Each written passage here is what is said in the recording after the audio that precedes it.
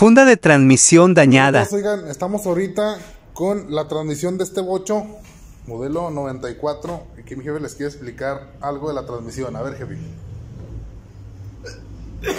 Perdón, miren, gente, acércate, hijo. Cuando ustedes piensen que la transmisión está tirando por estas son las mentadas mochetas, que está tirando por las mochetas, en realidad muchos no saben que tira por aquí, miren. Aquí está donde se estaba tirando, miren. Porque aquí esto va pegado con así como estoy señalando. ¿Va soldado? Va soldado.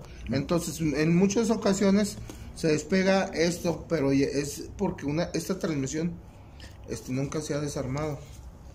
O sea que esta por aquí tiraba el aceite, por estas dos partes, ¿sí? Porque muchos dicen, esta es la mocheta, está tirando por la mocheta, está tirando, no.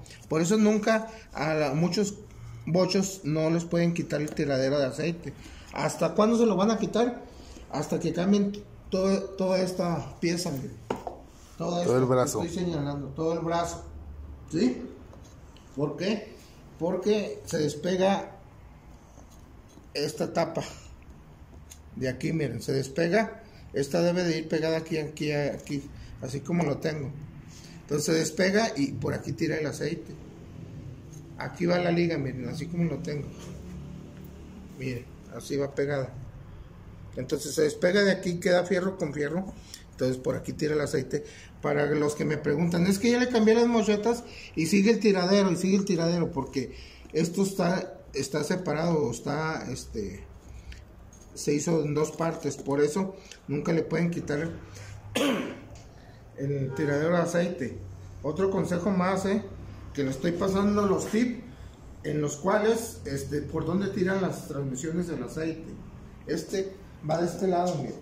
Nomás que quería que lo vieran. De este lado, acá va puesta. Entonces, todo esto que ustedes ven, este aceite, es por esto que se despegó. Pero no era la mocheta, es toda esta pieza. Hay que cambiarse. Gracias, Dios me los cuide. Otro consejo más de Juan Bochos. Y ahorita hagan preguntas, ahorita que voy a empezar a arreglar esta transmisión. Háganme preguntas ahorita, para que no haya ninguna duda. Vámonos.